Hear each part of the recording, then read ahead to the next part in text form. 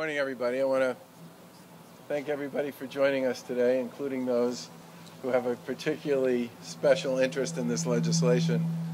Let me just start by saying that this particular bill had 6 votes in our House. It had the votes of my wife, my 3 kids, myself, and our dog Lucy, who reminds me every single day why this is the sort of thing that would be so important to people here in the Commonwealth.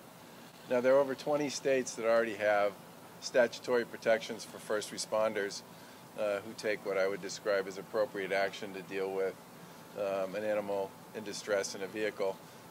There are several other states that also have statutory protections in place for people who do similar things, and this law is a great example of Massachusetts stepping up on behalf of animals and dogs and pet owners especially, but also Good Samaritans who may see an opportunity to do something on behalf of an animal in a difficult situation. I truly believe today, even this ceremony will educate people to know what they can do.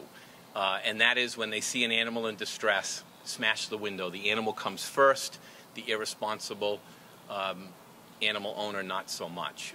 There are protections built in. These are not, we weren't frivolous in the consideration. We worked hard to find the right balance. But we're basically saying, as the governor has said very well in the last few days, we should be treating these beautiful creatures the way we treat human beings. I think it speaks to our character as a legislature, as a governor, as a state, when we stand up and create laws that help people who not only don't have voices, they bark, but they can't speak, but they can't lobby their representatives, and they can't vote. So I think it speaks well for us as a state.